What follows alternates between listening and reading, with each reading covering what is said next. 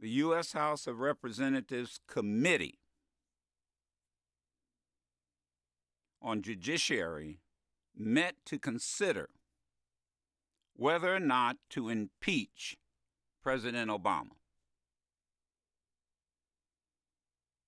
Now, let me repeat. This is not some discussion on talk radio, but history will record that on December 3rd, 2013, the Republicans in the U.S. House of Representatives, the committee, because the chair, now understand how this works. The majority party sets the agenda.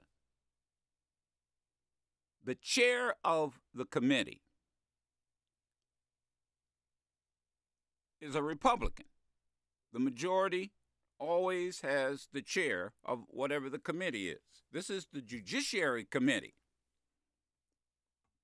When the Democrats were in control, or in the majority, John Conyers was the chair of Judiciary. Major committee, as you can imagine. So on December 3rd, I'll repeat.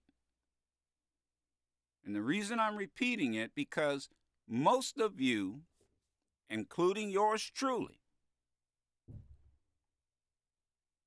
did not know that that meeting took place. So this isn't some right-wing, Tea Party, conservative talking point. They actually met to consider impeaching President Obama.